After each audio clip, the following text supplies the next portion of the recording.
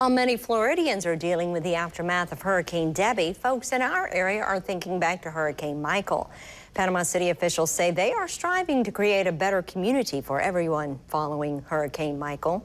Today, city officials held 2 open house events with Dover, Cole, and partners, highlighting the changes they plan to make within Panama City. News Channel 7's Kivi Gaz joins us in studio. Kivi, how does Panama City plan to revitalize some of its neighborhoods?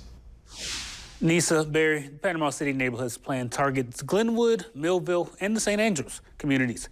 Today, city officials and members of Dover, Cole, and partners focused on zoning issues that currently hinder the development of more efficient communities. Here's what they had to say. Panama City officials are looking towards the future as they continue to rebuild from Hurricane Michael, and they plan to create what citizens want. The vision that the community put forth was walkable, safe streets, resilient open spaces, and vibrant neighborhood downtown. Dover, Cole, and partners are working with Panama City leaders to create more efficient neighborhoods. However, they face challenges due to current zoning regulations. Right now there's, I would say, 20 different zoning categories within Millville, and they're not super cohesive.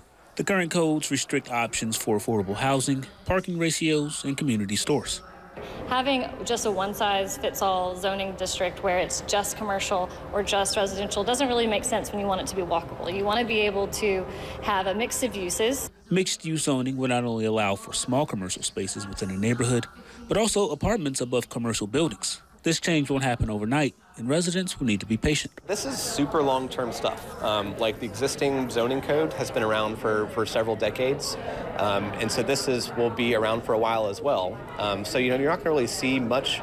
You're not going to see everything happen at once. It's going to be a very long-term thing. City officials will hold an open house for St. Andrews neighborhood tomorrow at 2 p.m. at the Oakland Terrace Park Clubhouse. After that, they plan to make revisions based on the feedback they have received. By the end of the year, commissioners will vote to enact these new zoning codes. Gus? All right, thank you, Kivi. Now you can visit our website for more details on this story.